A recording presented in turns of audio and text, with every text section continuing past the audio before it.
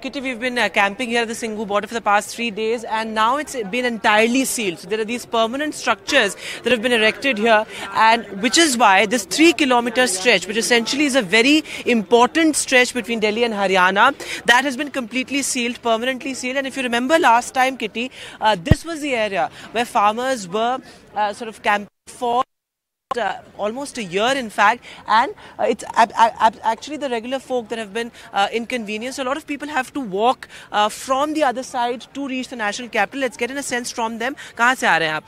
Sir हम UP से आ रहे हैं, प्रयागराज। लेकिन आप हरियाणा साइड से भी दिल्ली जा रहे हैं? हाँ, अभी हरियाणा से दिल्ली जा रहे हैं। अभी तो अब ये पूरा एरिया सील कर दिया गया है, तो आप बहुत से लोग यहाँ पर जो है पैदल जाना पड़ रहा है उनको अपना सामान लेके। कितनी परेशानी आ रही है? सर बहुत प्रॉब्लम आ रहा है। अभी सुबह में मैं दिल्ली से हरियाणा जा रहा था, तब भी प्रॉब्लम आ रहा था।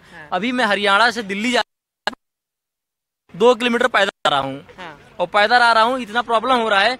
गाड़ी एक ना बाइक आ पा रही है, ना ऑटो आ पा रही है, ना कार आ पा रही है। उधर में बाइक को अब किधर खड़ा किया जाए? Okay, so Kitty, as you heard it from the people who are being inconvenienced here, just look at this is the only sort of space available for the regular commuters to actually come from the other side to this side, because constantly, there are preparations underway to make sure that this area is completely sealed. There are these big cement barricades here. You have barbed wires being put here as well.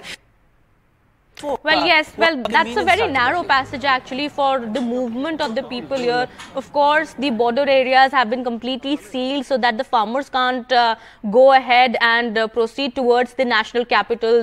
However, the farmers on the other hand have been saying they want to carry out peaceful protests. But, well, they have reached towards the border areas in tractors, trolleys, and that definitely what the government is saying is going to cause major inconvenience to the people. If they want to sit and talk, they must, they